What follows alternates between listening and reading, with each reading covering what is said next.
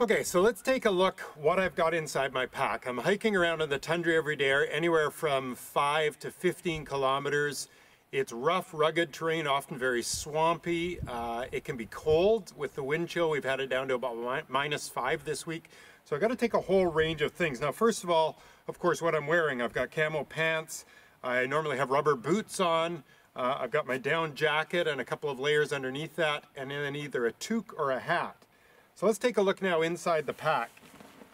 Now if I flip it over, first and foremost, I'll show you the camera gear.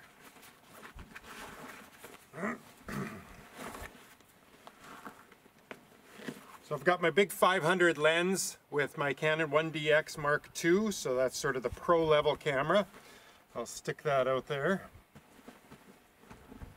I've got a backup body with a 100 to 400 zoom on it so that I can do more broad landscape type stuff with animals in them, so sort of animals in their environment, or if we get in close, can use the zoom function of that, the 300, 400 range, to show, for instance, the big bull or some of the cows and calves and so on.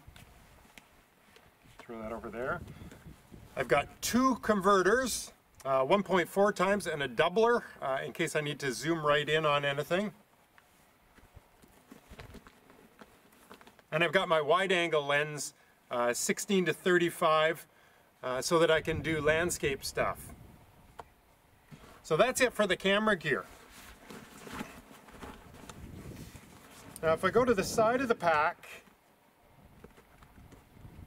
for safety purposes, I've got an InReach Explorer, so this allows me to, by satellite, immediately do an SOS call. So for instance, if someone was having a heart attack or any kind of emergency situation that can't just be dealt with in camp, I can immediately hit SOS and contact the outside world and let them know that I've got something going on that we need a helicopter or a plane coming in for right away.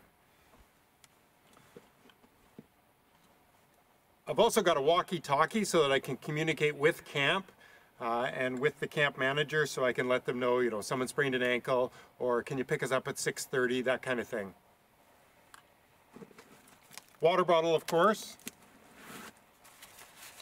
A lightweight rain cover. I also have more heavy-duty rain covers, so if I know I'm going to be in very heavy rain, those are what I use.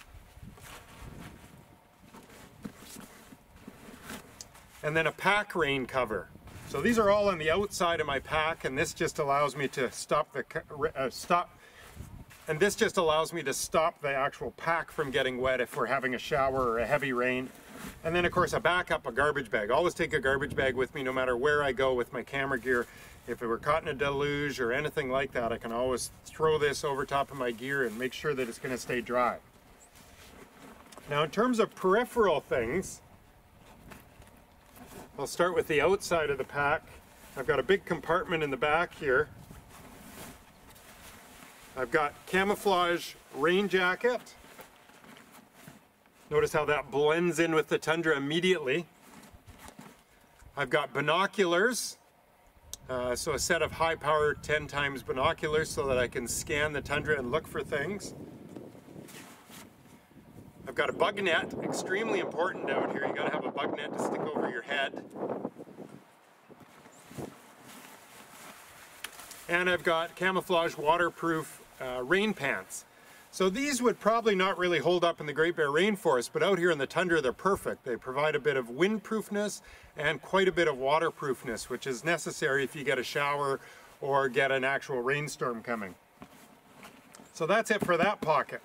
Now if we go to the top of the pack, and notice I've picked a pack here that is very, very comfortable and easy to wear. It's got good thick hip belt on it. It's got a good thick hip belt. It's got a good thick hip belt on it so that I can strap it around my waist and put a considerable amount of weight on there and not have to worry about it becoming burdensome as the day goes on. Again, I'm out there all day long hiking around. I have to have a comfortable pack, and this is an F-Stop pack, a company that sponsors me. So in this top compartment, I've got a couple of card holders.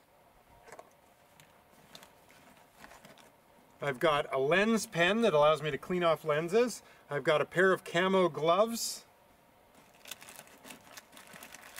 I've got some snack bars, a lens cleaning cloth, extra batteries,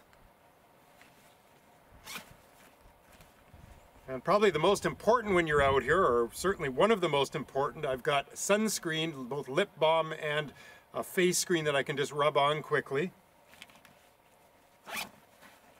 And then if I go to the final pocket that I've got available in this pack, I've got my GoPro on a little stick here, so very handy to be able to whip out and immediately GoPro myself or anything going on. Sunglasses. A toque. Now normally I'd be wearing a hat right now, so I've either got a toque and a hat or a hat and a toque. A couple of waterproof heavy-duty gloves, so if it gets really cold and stormy I can put these on, and these keep me warm both in cold weather and in rainy, wet weather. A face mask, so again kind of adds an extra little bit of insulation for keeping me warm, but is also camouflage, can be useful if I'm stalking anything. Polarizing filter for some landscape stuff. Cleaning cloth so that I can dry things off or clean off lenses, that sort of thing. Small travel first aid kit. It's just got some basics, bandages, pain relief, that kind of thing.